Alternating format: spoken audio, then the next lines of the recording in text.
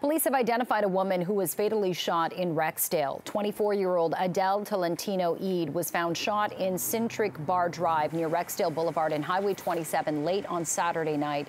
She died at the scene. Some residents in the area tell CP24 they heard what they thought were fireworks.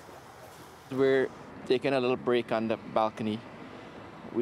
I heard some shots. We both heard some shots, right? But we thought it was just fireworks. When we see all the police cars come and everything, we went to go see what was happening. Next you know, they lock off the whole road, they lock off that side of the road, and next you know, we just see a body on the floor and they're just resuscitating them, trying to give them CPR. Maybe 4 to 6 loud sounds that I thought were initially fireworks.